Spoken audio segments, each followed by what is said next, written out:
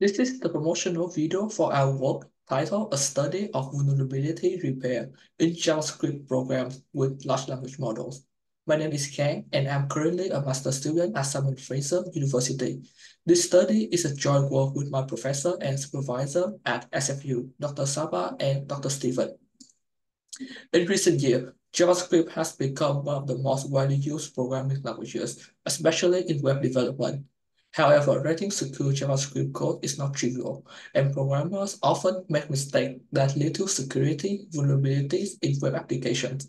Furthermore, detecting and patching vulnerable JavaScript code is tedious due to its heterogeneous, dynamic, and asynchronous nature.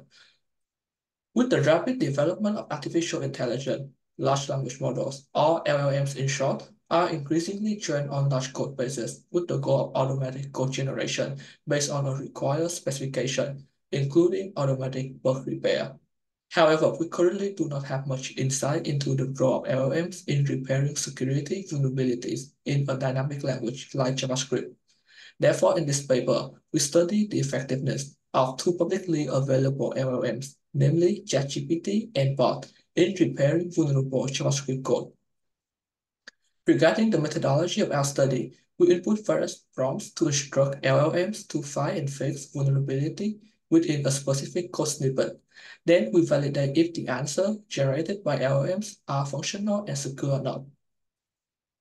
In our experiment, we proposed three different prompt templates based on the degree of the provided context in the prompt, ranging from no additional context to comprehensive detail. To ensure that our study is practical and applicable to the real world, we also identified 20 common weakness enumerations, vulnerabilities, or simply in short, that are most relevant to JavaScript. As a result, we formed a total of 60 repair prompts for our testing with the large language models. Finally, from the experimental result, we aim to answer the following research questions. First, how accurate are LLMs in finding and fixing vulnerability in JavaScript programs? Second, how does the amount of context in the prompt impact the effectiveness of LLMs in producing a correct batch of vulnerable JavaScript code?